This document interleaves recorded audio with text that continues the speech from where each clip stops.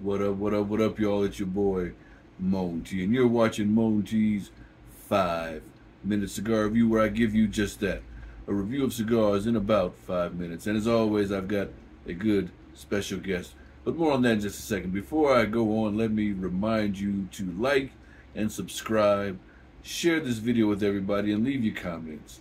I try to get back to you as soon as I can. So, now that we got that crap out the way, the Crux Bull and Bear. That is our special guest today, the Crux Bull and Bear. And it is a nice, tasty cigar. It's not like outstanding, it's not going to win awards, but it is a good, solid cigar. Let me tell you what it has in it after I take a puff. The wrapper is Nicaraguan habano, the binder is Nicaraguan, and the filler also Nicaraguan. Nicaraguan puro, basically, with a habano, Nicaraguan habano.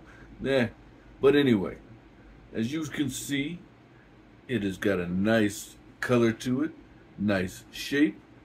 Try not to blur that too much. Nice rich brown color to it. Good construction. No soft spots, so to speak. Little bit right there, but not anything that would cause any concern.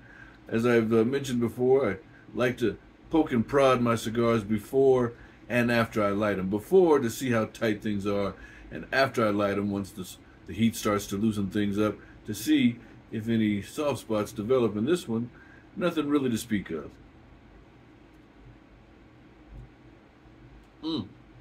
Had to pause just to take a little puff. So let me look at my notes here. It's a good construction, looks good, feels good, nice dark brown color. No soft spots, like I said. Tight pack. Not so tight that it makes the draw hard, but it's got a nice, good, solid tight pack. Good draw and tight ash. I just started smoking this one here, so I don't have to tap that ash yet. But you can see that ash is tight, and it will need to be tapped. Flavor-wise, before I get into the flavor, let me just mention, I don't know what the weather is like there where you are, but here in D.C., Denver, Colorado, that is, it's starting to get cold. Yesterday I was riding the motorcycle. Today, I'm going to have to wear a big coat when I go outside. But one thing I do love about the cold weather is coming out here to the man cave, because it is perfect cigar smoking weather. If you're in town, give me a call, give me a shout out. Maybe I'll invite you to the man cave. Probably not, because you're a stranger and I don't know if you're going to come over here and try to kill me. But you can always give it a shot. Maybe I will, maybe I won't. But I will meet you at a cigar spot if you're here in town. D.C., Denver, Colorado. Anyway, back to the Crux. As I said, it's a nice, tasty cigar. It's got a little bit of black pepper in it. Sort of a hint, if you will, of black pepper. A little bit of earthiness.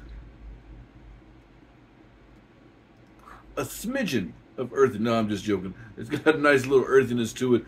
Some coffee and a little bit of grass. There's also a little bit of a in that coffee. It's almost like maybe a little bit of espresso. Maybe espresso is better than coffee. With a little bit of a touch, a tad taste of honey. Sorry, for a second there I was losing my mind. Little tad taste of honey, just so subtle, gives you just a little bit of that sweetness. Personally, I like honey in my coffee more than sugar, so it almost feels right. I kind of wish I had a cup of coffee with me, but instead, I just got water. Just a little bit of water. Anyway, that way I don't mess up my palate, but I've already smoked this, so I'm not worried about messing up the palate. But if you get a chance, make sure you check out the Crux. This is the Bull and Bear. I think they have some other ones. I just haven't had a chance to find them. This was a gift, so I smoked it, and it is tasty. I've enjoyed it. I'm giving this bad boy 3 1/4 fingers out of 5. So if you're new to the channel and you think 3 1/4 is low, no. 3 1/4 is not low. It's about a little bit above average, because I'm only doing it out of 5 fingers. 3 1/4 fingers out of 5. Now, also, if you're new to the channel, I've said this many times, I am not an aficionado.